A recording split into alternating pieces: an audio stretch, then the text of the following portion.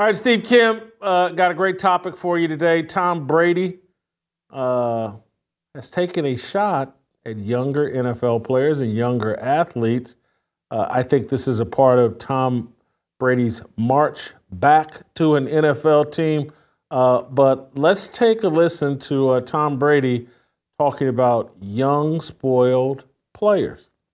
And I think the biggest problem with a lot of kids these days, it's all about them. It's all about them, their brand, their social media. And then when it's about me and then not about us, well, there's no way to succeed as a team if all you're doing is thinking about how selfish it is for you to get the attention. It's cool to show the world how great you are, but the most inspiring thing is how great you can make others. That's the point of life, is what we could do. How do you help other people finish the race, not just you? I love that Tom Brady. I miss that Tom Brady. I welcome him back to the NFL. Anyway, your thoughts, Sarah? Is he just the old man yelling, "Get off my lawn"? Okay, you're still probably waiting for the Fat Boys to reunite. Look, it's not going to happen, but I love those statements. And this is what he needs to do when he's on television. Just be brutally honest and try to be the best white version of Charles Barkley for the National Football League. But Jason, I think what he's saying is, number one, based on his own experience. And I've maintained this for a while after reading a few books, talking to a player that's seen it up close, and watching the dynasty. Coachability. And there's a theme that goes on in terms of what is the Patriot way. And for Tom Brady, the Patriot way was, despite being the most famous and most accomplished football player of the past generation, or at least quarterback, he allowed himself to be absolutely coached hard, screamed at, shouted at, harangued, and be treated like everybody else. And time again, Jason, one of the reasons why he was able to sustain his greatness or allow that organization to win is he took a little less money. I'm not saying that he had to go out there and have people Venmo him a little bit of extra cash there for spending money, but he took below market deals based on his caliber so that everyone else could flourish, and eventually himself as the quarterback of the New England Patriots. And he sees all these other players and all these other athletes in other sports taking time off.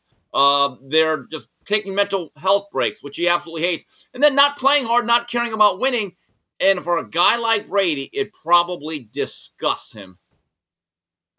I'm going to go a little bigger picture and somewhere Tom Brady probably doesn't want me to go, because these thoughts aren't running through his head when he's saying this. But what he's actually representing, and again, he's not thinking about this, but the reason why Tom Brady thinks that life and sports are about uplifting your teammates and everybody around you, part of the reason he thinks that way is because his needs as a child were met. He had two devoted parents and an upbringing that he probably thought was tremendous and great. And so what he's looking at is a different generation of athletes whose needs weren't met, for either their families were torn apart and their father wasn't in the home, or their mother wasn't in the home, or just something, neglect, or even the two working parents that their kids are actually the side hustle, and making money and sitting inside a cubicle is the real number one job. And so he's looking out at athletes who were neglected in their upbringing. And that brings on a sense of entitlement. I'm owed something. And when your mentality is I'm owed something, it's like, I got to get more and more and more because I'm owed something. Where because Tom Brady's needs were met, he feels like, hey, what can I do for everybody else? I'm going to get more than enough. I'm sustaining. Look, and other people are like, he's married to Giselle. She's worth as much money as him. That is another part of it. But I do think he's looking at a generation of athletes who come from non-traditional upbringings, and that's not just divorced parents or parents that were never married, but even parents that are together that just don't prioritize developing their kids the way previous generations do. And so this previous generation is more selfish because they got a hole in their heart, man. And so I've gone really big picture there, but your reaction. Well, Jason, there's no doubt. Look, he grew up in a traditional nuclear family out there near the Bay Area, and you see pictures of him dressed up as little Joe Montana as they went to games at Candlestick Park. But I didn't realize this. He had several sisters, and he'll tell you, at a similar age, when they're all growing up, he was not the best athlete. He really wasn't. And I think that weighed on him is like, hey, I got to grind here. And let's go through his journey.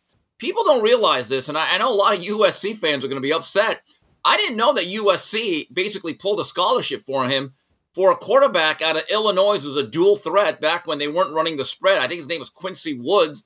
But Mike Riley, the quarterback coach at USC, said that basically ruined us at SC because we could have had Tom Brady. So he gets to Michigan. He's basically the 7th quarterback on the depth chart. And even as a senior, when he was still developing and was a pretty good Big Ten quarterback, he was relegated to sharing snaps with Drew Henson. So he's always had to work and grind. And I still remember him leading this great comeback, Jason. I'll never forget it, against LeVar Arrington, your old friend, and Brandon Short and Courtney Brown. They were in Happy Valley. It was late in his senior year. Michigan is down by 10 with about 8 minutes to go. And I'm thinking, game over. Tom Brady showed signs right then that he was a little bit different and he was a little bit special. Then he had a great game against Alabama in his Michigan finale in the Orange Bowl. Never forget it. The mixed extra point, game's over.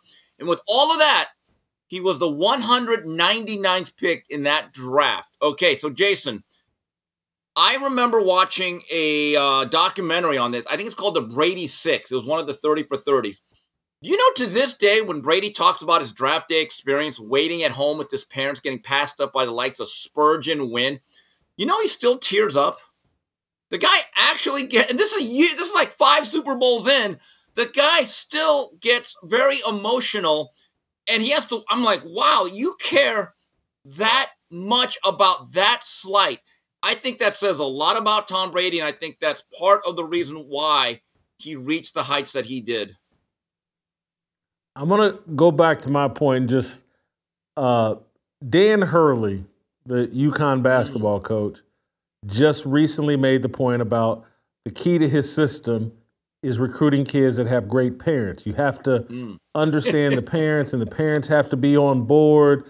And it's so true that, you know, and again, this is what Tom doesn't know that he's saying, but he's actually saying is like you can coach a kid who has great parents because the parents will be on your side as a coach. And what we've turned now, parents are all adversarial. They're adversarial with teachers. They're adversarial with anybody that criticizes their kids because their kids are so fragile.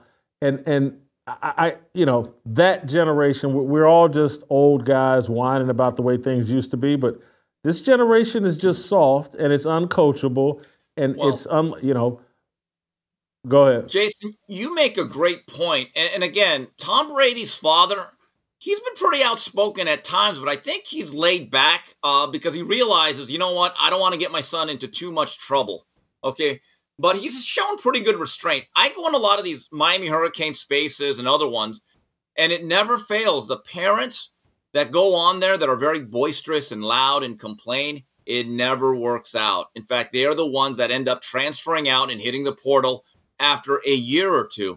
And my view is this, as a parent, given what is out there with social media and dealing with the public, I wouldn't even go on those spaces. And if I did, I would never request a microphone and say anything except go team and then drop back out. And I just think that is a part of it, that Tom Brady is from a different generation. I mean, think about this, Jason. Tom Brady was a part of that 1997 Michigan Co-National title team, which meant I believe his freshman year was 1995 or 96. Jason, that's 30 years ago. So he himself now is from that old generation. He's pretty much from our generation. He really is. I almost, you know, I left Ann Arbor, in 1994. So I just barely missed Tom Brady. But thank you, Steve. Great job as always.